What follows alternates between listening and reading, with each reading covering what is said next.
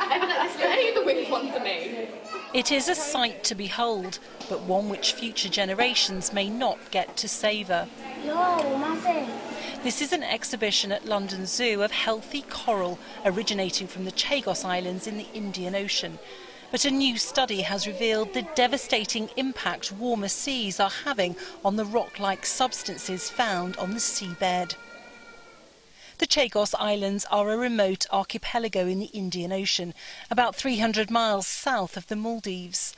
Back-to-back heat waves killed 70% of Chagos Islands coral in 2 years, although coral that survived the first heat wave proved more resilient to the second, hotter heat wave.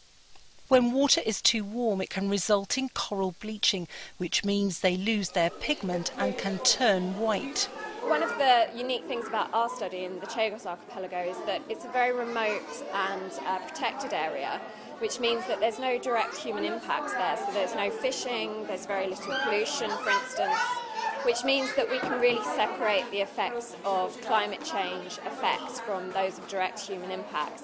So it's some real evidence of the effects of climate change on coral reefs, which is one of the most sensitive ecosystems to these problems. Climate change is causing sea levels and water temperatures to rise. This new research may help us better understand how coral can weather and even regenerate in a hotter world. What it's showing us, this research, is that nature can adapt, but if we push it too far, then it gets to the point where nature can't bounce back. And that's the point where we're doing damage beyond repair. And 1 in 6 species, for example, is at risk of extinction as a result of climate change. And it's that's the reason why we need to act so urgently to try and prevent this in the first place.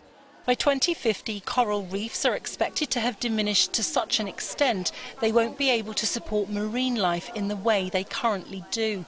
Another frightening insight into the devastation being wreaked by climate change. Lisa Holland, Sky News.